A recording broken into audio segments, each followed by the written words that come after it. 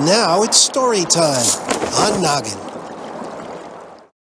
The Haunted Pants. Read by me, Gerald. Well, I was walking in the night as it was very. I never had been afraid of anything that was scary.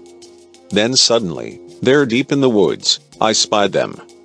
A pair of pale green pants with no one inside them. What exactly could those pair of pants be there for? What could those pants at night be standing in the air for? Then the empty pants moved, they began to jump.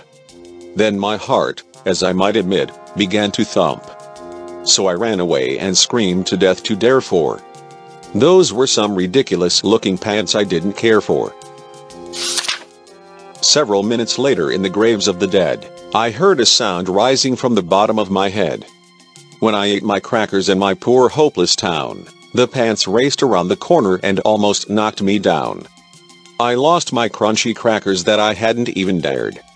I ran home, and believe me, I was so scared. Bicycles were never made for empty pants to ride them, especially the empty pants with no one inside them. Later on, while I was fishing down by the river, the pants came along and I began to shiver. I was so frightened by the thing that I hated, yet I had to row away from something overrated. I hid inside a bush with the unbelievable powers. I had to hide inside that bush for just 2 hours. I was hiding with an awful lot of bad fright. Then I got out and went off for the rest of the night.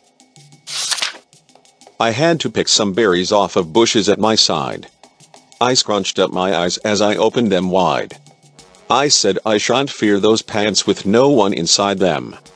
I said and said those words, but you think that I lied them. When I reached inside a bush that seemed to be blue, I felt my hands touch somebody. It was true. And just as I was going to get in serious space, those pants and I were caught in a serious race.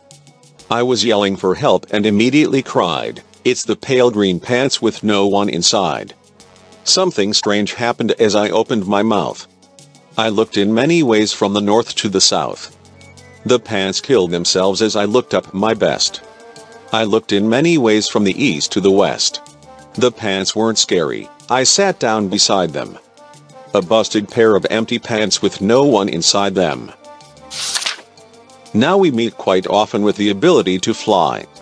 We walk across the street, shake hands and say hi. The end.